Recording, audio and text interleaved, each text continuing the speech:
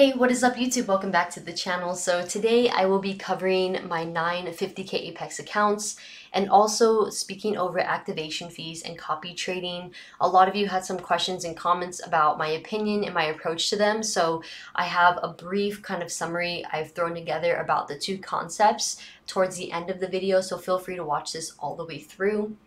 Now, 8 of the 9 of the accounts are evaluations, and then one of them is a PA account, so I'm in the process of working towards my first payout on it.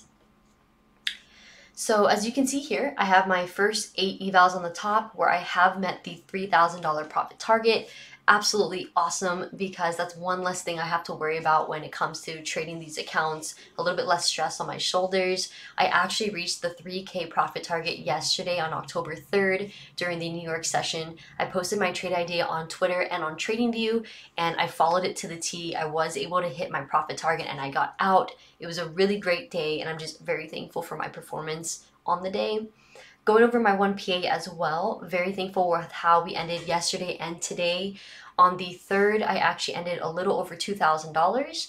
And then today, the 4th, I obviously cleared it up to $52,623.96.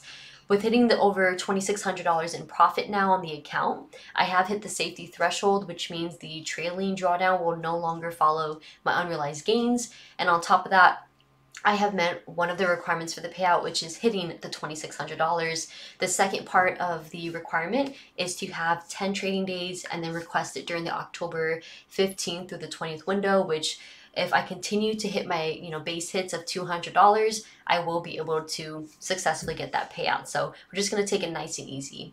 For the other 8 evals, I just need 2 more trading days. So by Friday, October 6th, I will have all the necessary requirements to convert them into the PAs. So over the weekend, I will activate them.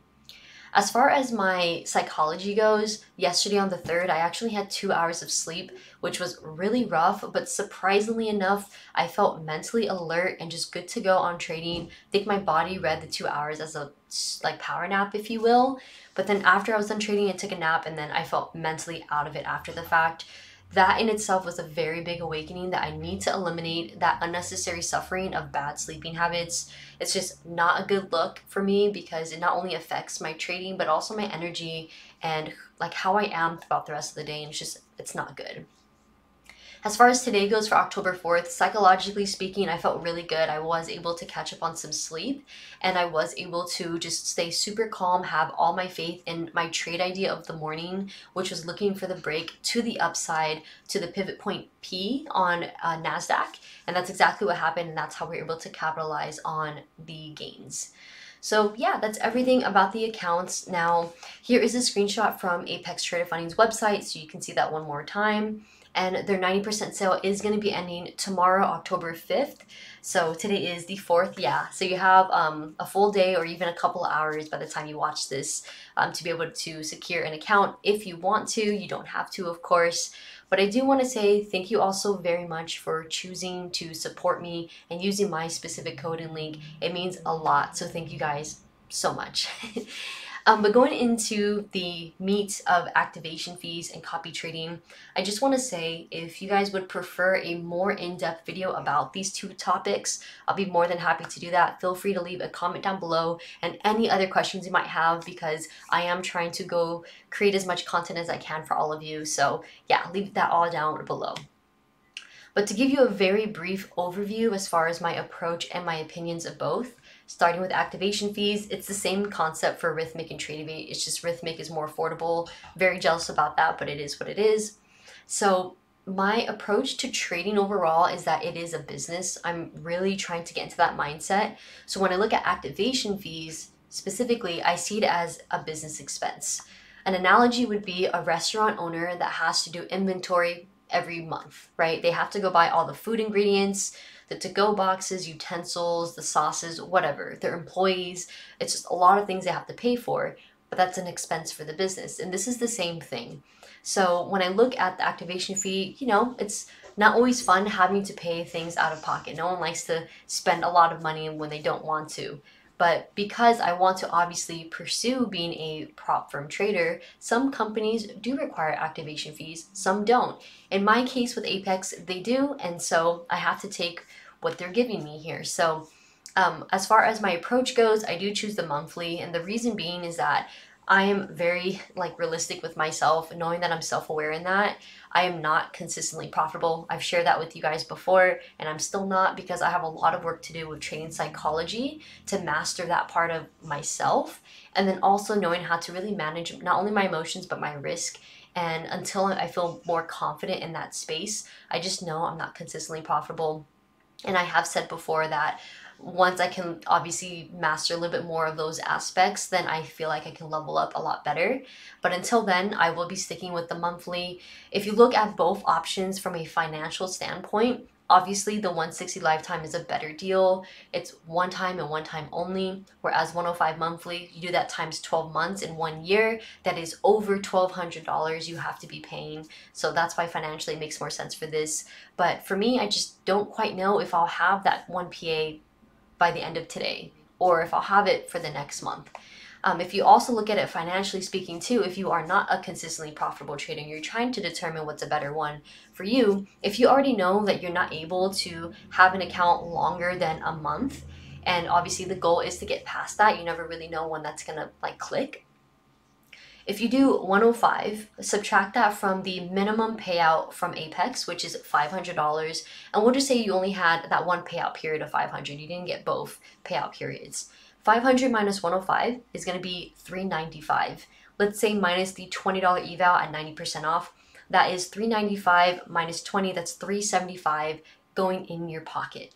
That is awesome. That's already a great return on investments when it comes to activation fees, and knowing that if you don't get to the second month of your PA account, if you spend 160, then you'll be losing an extra $55 from your profit. So I believe if my math is right, 375 minus the 55, that's $320 you'll be taking home. That's still a really great jump, knowing you only spent a total of, let's say, 180 on the account, but you are able to get a little bit more profit should you have obviously picked the 105 monthly and then you lost it the second month. I hope that made sense, but leave a comment down below if you want me to clarify that. And my opinion about copy trading, everyone has a different approach to this and a different opinion about the pros and cons, and I won't get too much into that. I'm just going to give you the most brutal, shortest way of explaining copy trading in my opinion, in my experience. I do think there's a lot of pros and cons. In my case, I do really enjoy copying a lot of accounts, especially when the accounts are on a very, very like high discounted price, such as 90% off. I feel comfortable with it. I have a monthly budget I'm willing to spend when it comes to evaluations and activation fees. I have not hit that cap on that budget yet. So, I do feel good about doing 1870 times the 8 accounts all at once. If I do lose it, I have not hit my cap on my monthly budget, so that's okay.